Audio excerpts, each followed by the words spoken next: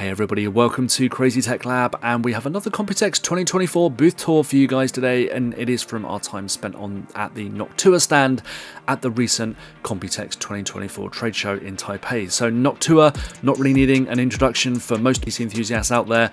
It makes some of the best performing and most premium products around, especially its fans and its coolers. And we checked out a couple of the new products coming to Noctua's product lines, and another reason why I love the company is that it makes lots of great products for us small form factor and mini RTX guys, and we've got a bit of bonus content at the end of this video showing you an upcoming product that we're going to be looking at from the company. So let's crack on.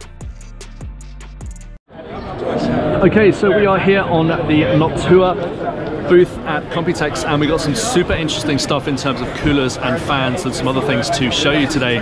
So starting off, we have a brand new 14mm cooler. So this is the NH-D15 G2. We can see here that it's under testing at the moment. Very soon we're going to see this cooler. I'm told that samples should be widely available retail by July, hopefully by the end of June as well. So 3 different versions of this thing available, and one is for AMD and the other 2 are for Intel. So the problem that we have is that you have the convexity of the CPU, and what that means is basically when the processor is clamped down in the socket and there's pressure applied by the cooler, you basically get a misshapen CPU, so it's not flat, and that's more of a problem with Intel.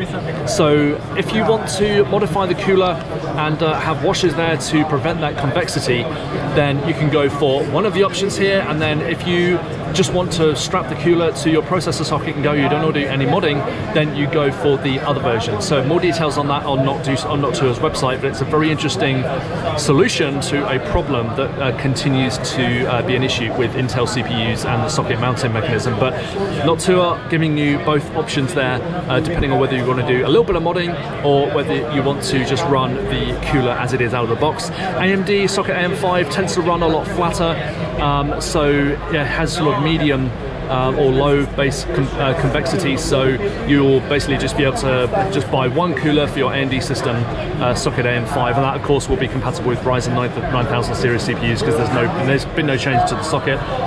Also, this should be compatible with Intel's next generation socket as well, so no real changes there in terms of the actual socket mounting hole spacings or anything like that, but kind of an interesting workaround that Noctua has come up with here.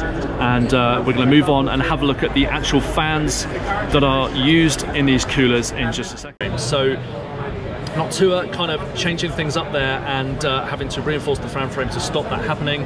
And we've also got a tweaked fan blade design. You can see there's quite a sweeping motion to those blades and different aerodynamics going on at the tips rather than the inside, purely because the inside is traveling less fast than the outside of the fan frame. So lots and lots of technology here. That's why we've had to wait so long for the new 140mm fans from Noctua, because they've had to reinforce the fan frame, tweak the aerodynamics, and a few other things as well.